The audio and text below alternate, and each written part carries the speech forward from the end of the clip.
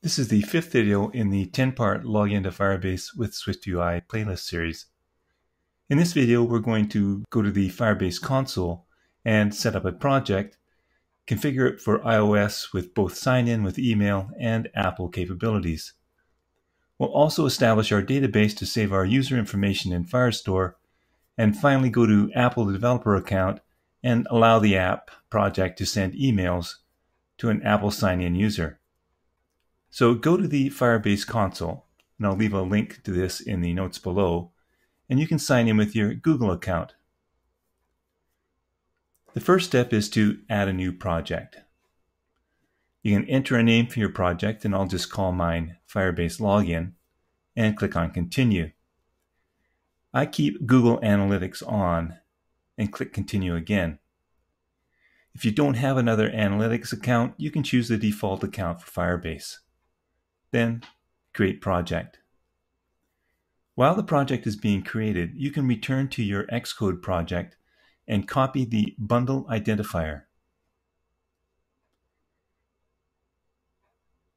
Switching back to the console, once it's finished building, you can click on Continue. We can now add an iOS app to our project. Paste your bundle identifier in, and then click Register App. This generates a Google Services-info.plist file that you'll need to download. Drag this file into your project navigator and be sure to select Copy if needed. Back at the console, tap on Next. The instructions here are to make sure that you have CocoaPods installed, and you have to create a new pod file and add the appropriate pods for your project and install. I'm assuming here that you are all familiar with adding a CocoaPod to your project, so I'm going to go through this process rather quickly. If you've never installed CocoaPods, there are lots of tutorials available that will help you out. This is how I do it. I start with Terminal and CD to my project, which happens to be on the desktop, so it's easy for me and I can use Terminal's autocomplete to help me out. I just then type pod init. I use Xcode to open my pod file, so open-a Xcode pod file. It opens it in a new window. In this Google documentation website, you'll find which pods are required. Again, I'll leave a link to this in the notes below. For our purposes, we need Firebase Analytics, Auth, and Firestore. So I'm just going to add those three to my pod file. And make sure you save it, and I'll exit Xcode. Back in Terminal, I can type ls-l to see that I'm in the correct directory, and then type pod install.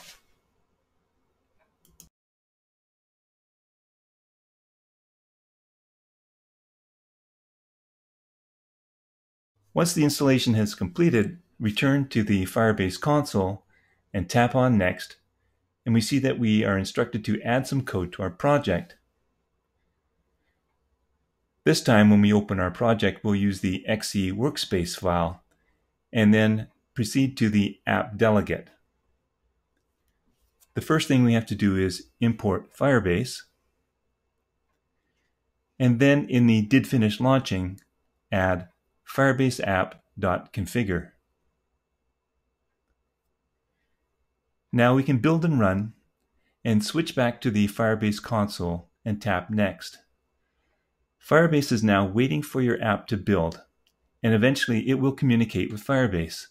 This may take a while, even up to a few minutes, and I've edited this video for brevity, but eventually the notice will turn green with a congratulations notification.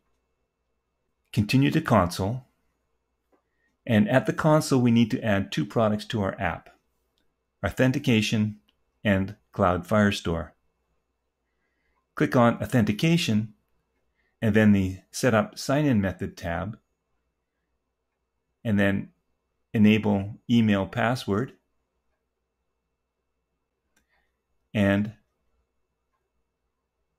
Sign in with Apple. You don't have to do anything else for an iOS app here. That's all. Next, click on Database, then Create Database.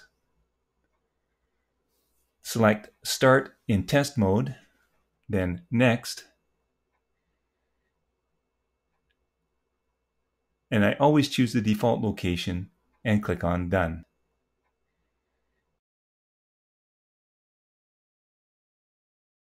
Next, go to Project Overview, Project Settings, and change the public-facing name to something like Firebase Login. This is the name that will be used when a user asks for a password reset.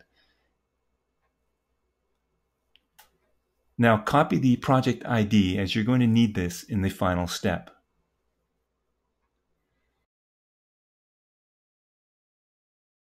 Log into your developer account for Apple. We need to specify that our app project is allowed to send emails if the user has logged in via Apple. And this will be the case if we request a password reset. So in Certificates, IDs, and Profiles, tap More, then Configure. Add email source, and you'll have to enter into the email field. The format here is always the same. It's always no reply at yourprojectid.firebaseapp.com. So since we copied it, here's what my app email address is. You are now ready to start adding an authentication process to your app. Videos for this series are being posted as they're created, so be sure to subscribe to my channel and tap the bell to be notified when new ones are posted, not only for this playlist, but for all of my SwiftUI videos.